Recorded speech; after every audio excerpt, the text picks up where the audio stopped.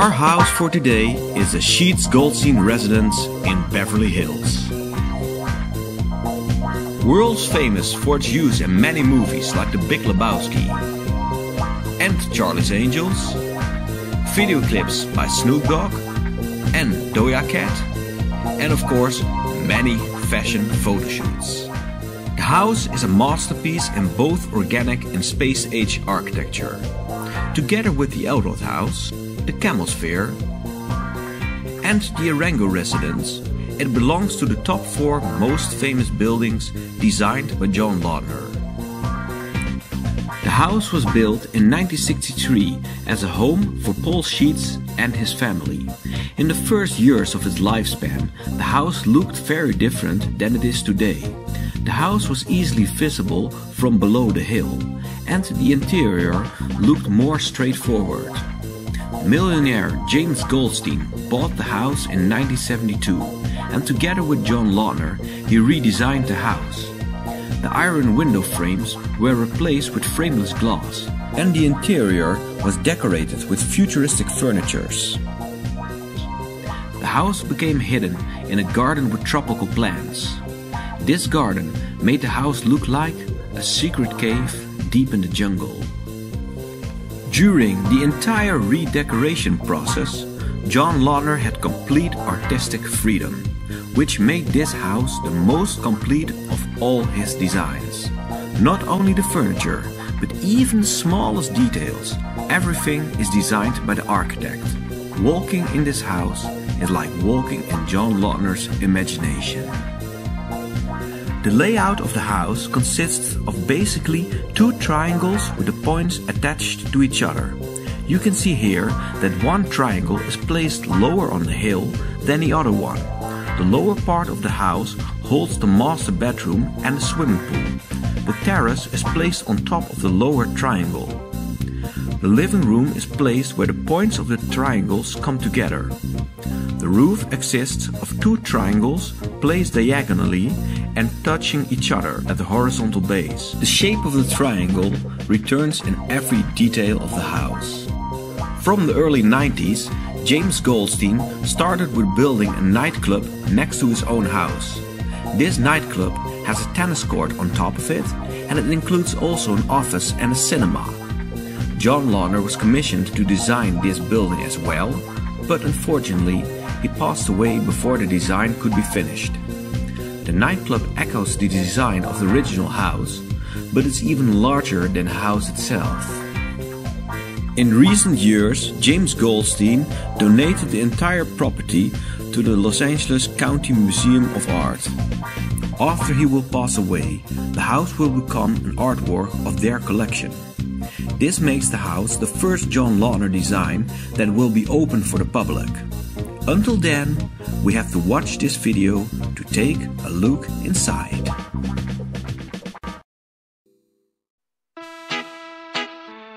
The house is located on a hillside. On the top of the hill is a dead-end street, and at the far end of this street is the entrance to the driveway. This driveway is descending, and it goes through an entry gate. Finally, the street leads to the house.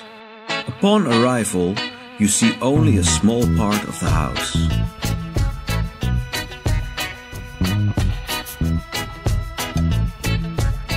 This floor plan gives a complete overview of the layout of the house. Left from the carport is the entrance.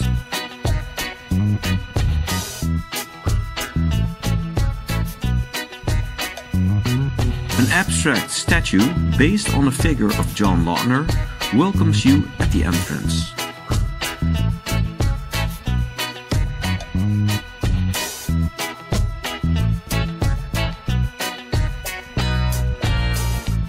A pathway leads to a pond with tropical fishes and an artificial waterfall.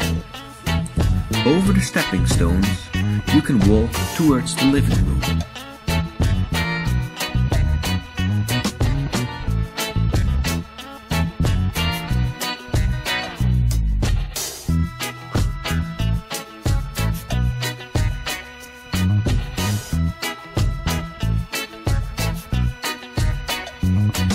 vision elevates from a concrete table. The pond and the plants continue behind the couch and go underneath the roof towards the other side of the living room. The water of the pond streams under the window in the middle.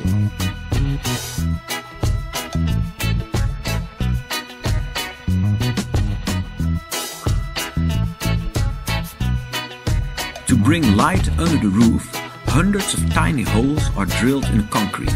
The glasses that cover these holes work as magnifying glasses and bring strong light beams through the ceiling. The entire facade of the living room is made of frameless glass windows. This creates an enormous transparency, which gives you the feeling of sitting in a cave while looking towards the landscape. The glass door is frameless and almost invisible. The couch continues at the other side of the glass and blurs the verge between inside and outside.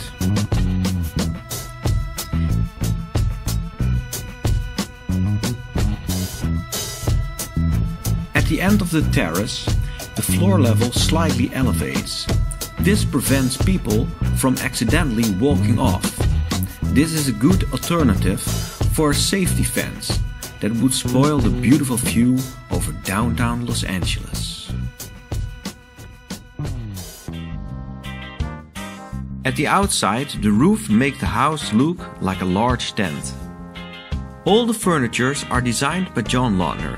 They are custom made out of concrete and therefore not removable. The triangular cassettes in the ceiling are not just there for decoration. They prevent the sound from echoing. And without the cassettes, the living room would sound very hollow.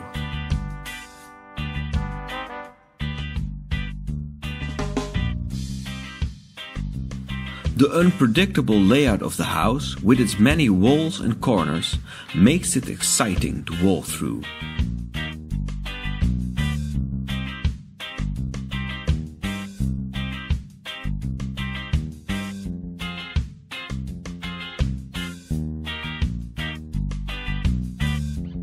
Even the carpet on the floor is designed by John Lautner.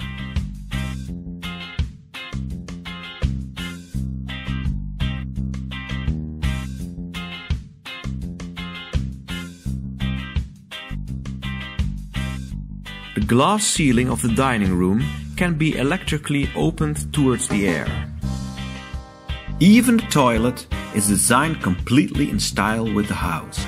The toilet has an atrium with a skylight behind the sink. And, how surprising, a triangular toilet seat. The many spaces give the house an intimate feeling despite being quite large. This room is used for watching movies. A cinema screen can be lowered down from the ceiling in front of the painting.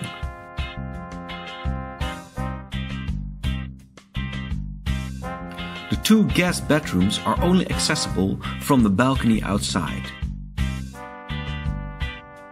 Both guest bedrooms have large mirrors in the back that give the illusion that the guest bedrooms are larger than they actually are.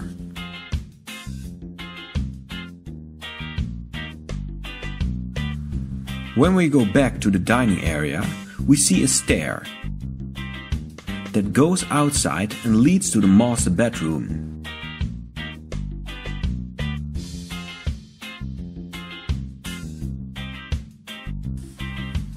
With its sharp edges, concrete steps and glass points, the house is not very safe. But beauty and transparency was chosen over safety.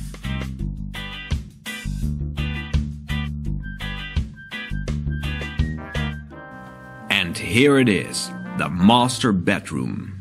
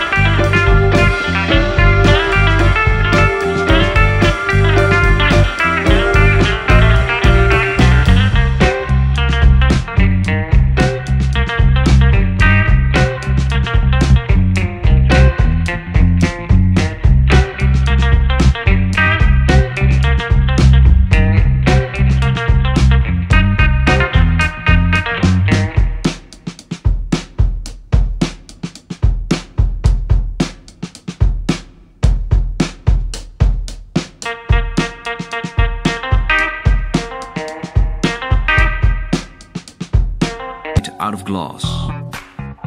Outside the bathroom is a wooden terrace. In this terrace is an outside jacuzzi with a wooden slide lid over it that can be activated by remote control. From the upper terrace is a concrete stair that leads towards the wooden terrace. From there, you can descend over the lower part of the hill.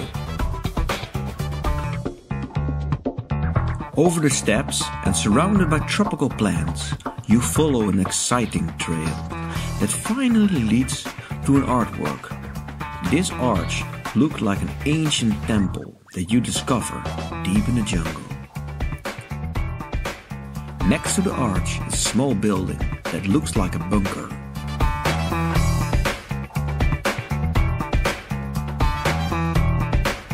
In this building is a light installation made by artist James Turrell.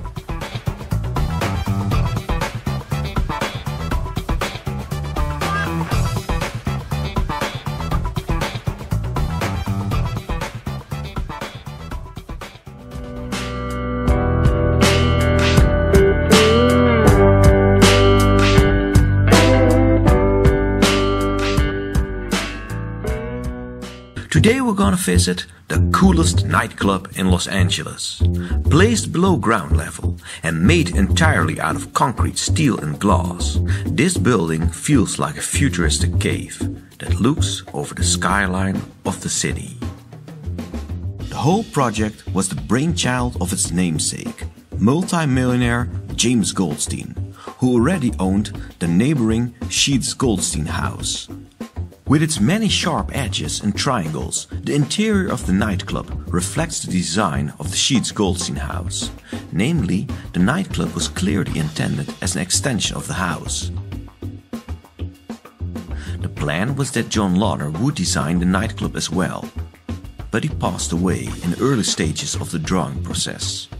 The project was then handed over to Duncan Nicholson, John Lautner's former assistant, but he died during the construction.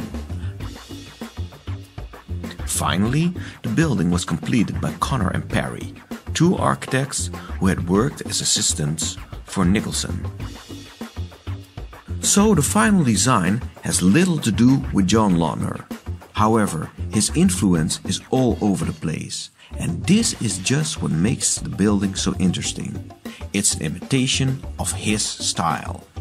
The house has a unique interaction between inside and outside, and with its many strange perspectives, the design breathes the spirit of John Lautner. On the other hand, there are more straight lines than the organic shapes that John Lautner would have used. And if John Lautner would have designed the club, it probably would have felt more subtle. While the nightclub sometimes feels bulky and way over the top. The most controversial part of the story is that another house with John Lautner was torn down to make place for the nightclub. The Lautner Residence was a beautiful home, and it's a waste that it doesn't exist anymore. But keep in mind that it was John Lautner himself who gave permission to Goldstein for the demolishing of the house.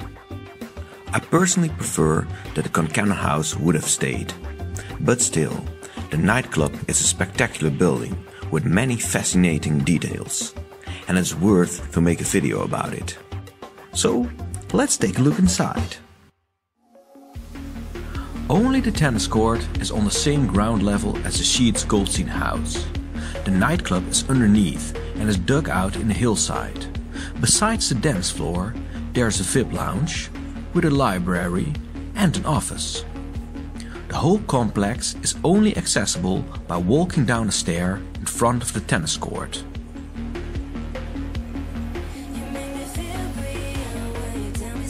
The walls are made of caustic concrete that is unpolished, so the prints of the formwork are visible and they function as decorative patterns.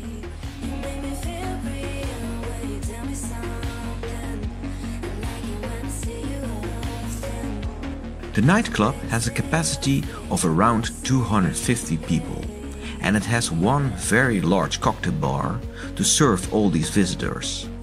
The furniture is custom made out of concrete and not removable.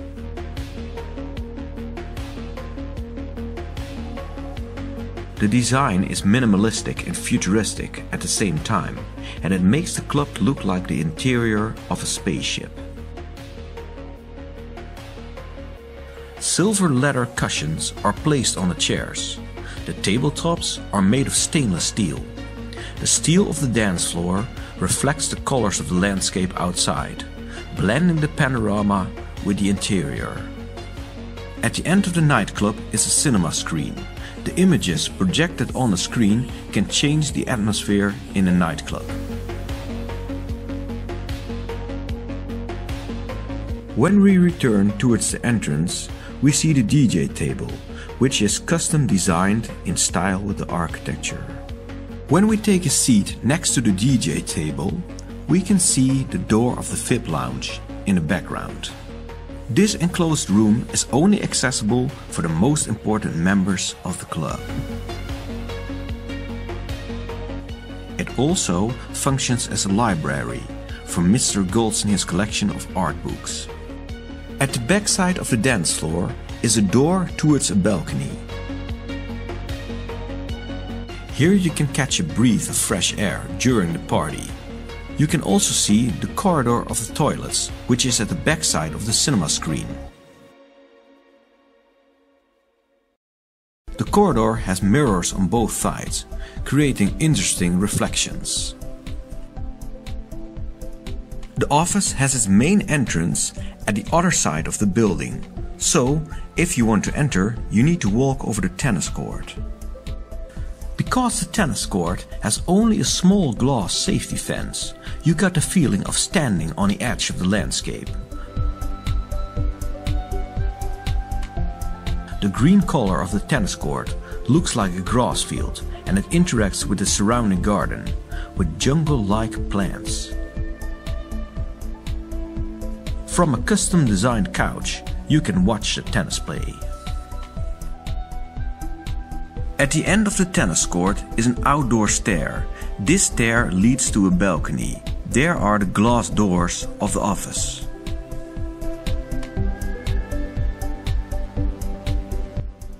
The windows of the office expand underneath the tennis court. This brings extra sunlight in the office. The office has many similarities with the master bedroom of the Sheats Goldstein house. Both rooms have a ceiling that climbs towards the windows, creating the feeling of opening towards the landscape. The office has also many similarities with an earlier office that John Lautner designed in 1989 for Goldstein. This design was only an interior, located in a rectangular workspace in an office building. The interior was small, but it was full of interesting details. It had a dividing wall between Goldstein and his secretary. To allow sunlight, this wall had a clerestory at the top. A photo of that wall was used for the cover of Lautner's biography by Frank Escher. The contemporary office has a similar wall, but then made of concrete.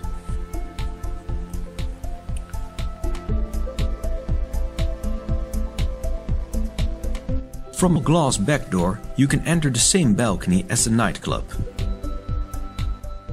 From here is a stair that leads towards the terrace. This stair is constructed free of the building and rests only on the ground. It is connected with glass plates. The terrace is delimited over the entire length by a swimming pool that is slightly triangular. The colors of the sky are reflected in the water of the pool, blending the pool with the landscape in the background and creating the illusion that the terrace has no edge. This pool is clearly inspired by the Arango Mabrisa house by John Lautner.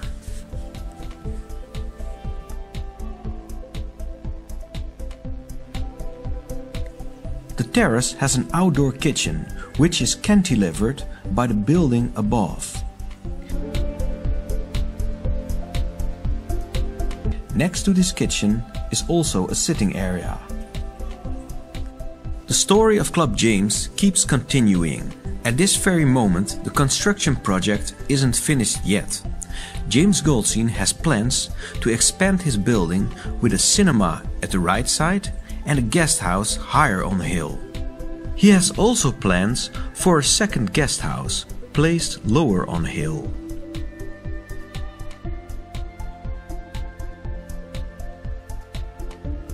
More recently, James Goldstein has donated the house, together with the club, to the Los Angeles City Museum of Art.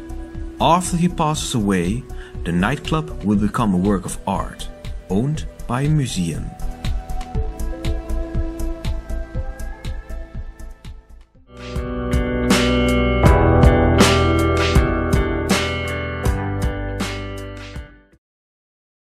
My perspective on iconic designs is that it's simply a matter of something that can be done in the best possible way with no limitations. It's someone's imagination that creates a design that's unique and has never been done in that way before. As a young boy, I was always fascinated by contemporary architecture. I saw this house. It took me about 2 minutes of being here in the house to know this was the one that I had to have. This house really went through a major reconstruction, and it was never the intent to do restoration, so to speak. The intent was to take it to its ultimate potential. It wasn't until 1979 that I brought John Lautner here to look at the first specific project that I wanted to do to improve the house. I was working with him for a period of roughly 15 years, making the house and the adjoining property better and better.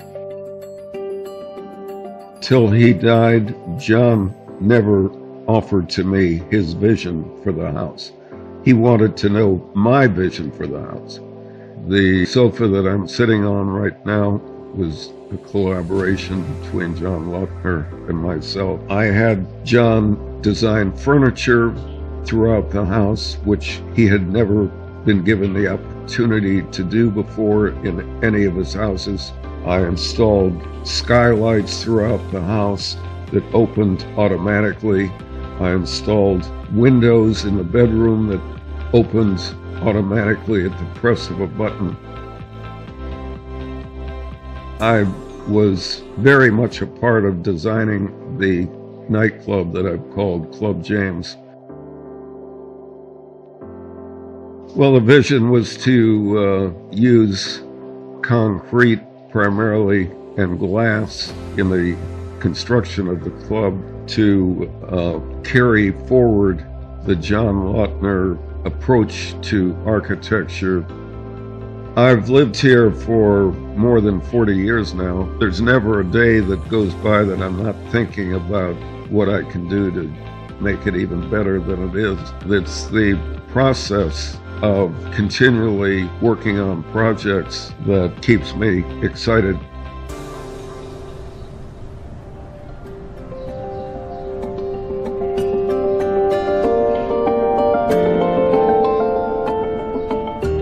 I made up my mind years ago that I wanted the house in the hands of some institution that would leave the house in the same condition and at the same time open it up to the public who could hopefully be inspired to help make Los Angeles as architecturally conscious as possible. I ultimately ended up with LACMA, and I was very impressed with their ideas for the future. It's been a really important part of my life. I feel as though it's been my life's work, and that my gift to the city was an effort to increase architectural awareness for the people in the city.